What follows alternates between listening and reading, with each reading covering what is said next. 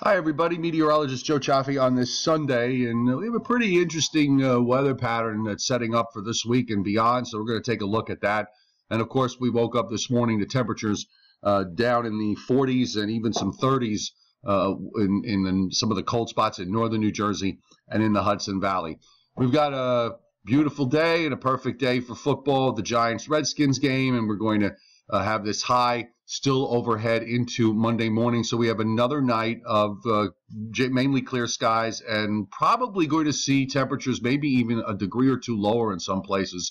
So there might be a slightly wider area of 30s by morning. But as we go through the day on Monday, clouds will increase. Now you can see this next weather front approaches and actually has showers here a little after midnight Monday night into Tuesday morning. And then they're still lingering on the coast Tuesday afternoon before they move away. But notice that behind it is not some big high building in, but rather we have still the low that's up near the Great Lakes. If you follow it along, it actually is dropping southeastward from its position further north in Canada and then settles over eastern Michigan, and a new low develops along the coast. Now, that low moves northeastward and produces some rain, especially for coastal areas later Thursday and Friday. I think it probably keeps us in clouds on Wednesday. And if this plays out, we could have a shot for rain here Wednesday night into Thursday night into Friday morning. This is what we were talking about late last week on the idea that, the way the pattern would shape up, that if energy piles onto the mid-Atlantic coast, that we could get several days of clouds and some rain.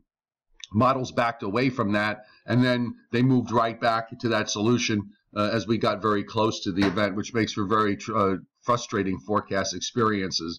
But I want to point out that this system for late this week and how it evolves is going to be very, very important to the long-term pattern down the road. And I will show you why. We're going to widen out and deal with the fact that we do have the likelihood of a tropical storm developing in the Eastern Caribbean later this coming week. All models show this. The National Hurricane Center actually has an 80% probability now of a tropical cyclone developing over the next 5 days. So I want to illustrate what's going on here. First off, you have this big upper air storm sitting over Newfoundland, Labrador. This is what was the driver for all the cool air. So we kind of understand that.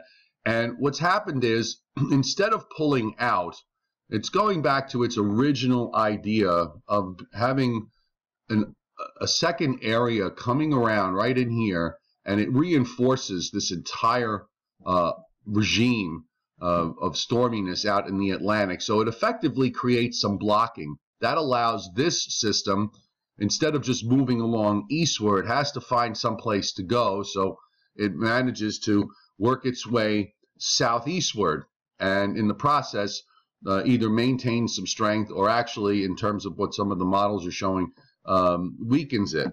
Now you can see it here as it swings around. It can't really move to the east until this thing gets out of the way, which eventually it does. So you wind up with this look, which is this upper low right in here. You can see it there. And now also you have, at the same time, this strengthening ridge of high pressure aloft out in the Atlantic. So that creates a westerly flow, an easterly flow in the southern regions of the tropics south of 20 degrees north. So now you've got your tropical system moving westward, and it's going to want to at least gravitate toward this weakness. Let me just get this. It's going to let me. There we go. It's going to want to gravitate toward this weakness that exists in the eastern Gulf of Mexico and in the Northwest Caribbean. Now, how this weakness develops is going to really solely depend on the strength of this upper low. The GFS model gradually lifts that out to the northeast, and even though there is this upper ridge, there is this weakness right in here. You can see it there. There's the weakness. So it's going to want to try and go into that weakness based on this particular model. So this is something that's going to be very, very important. How that upper low plays out later this week, how the quote unquote storminess with regards to low pressure that develops off our coastline. How that plays out late this week will have a big say in how this tropical system evolves over time.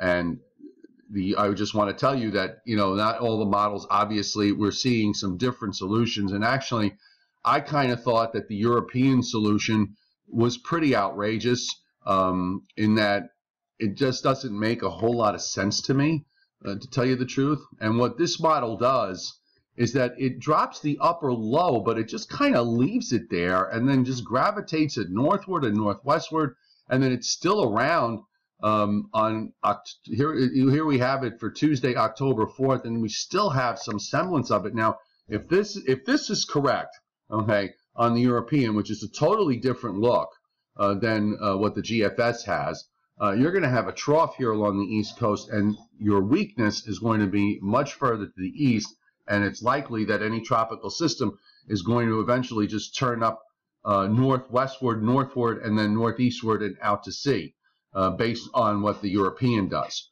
So, but my problem with this model is the fact that I just don't believe that, it kind of makes sense at through this point, which is through Thursday. But after that, where it does something like this, where I'll show you the difference. This is the European's view, and we'll switch to the GFS's view. See, I'm of the notion that sometimes when I look at things in the atmosphere, that you try to look at what is the more probable outcome.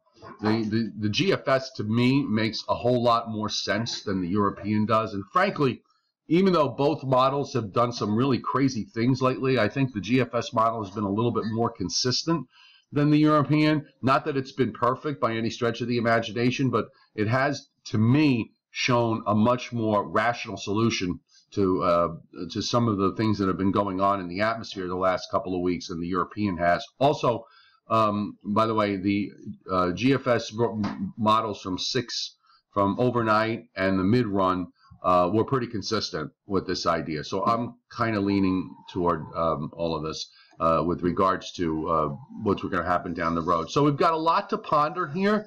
We're going to start keeping a closer eye on things as we move into the new week. And don't forget, ssstormchasing.com, where, by the way, tonight, my winter preview outlook for Pennsylvania will be posting at 7 o'clock Eastern time. So be sure to check for that, both on SS Storm Chasing's page and on my page, meteorologistjoechaffe.com, and we'll post it up on the Facebook page, obviously, and on Twitter this evening as well. Also, don't forget weatherlongisland.com and soon to be nycweathernow.com. Have a great day.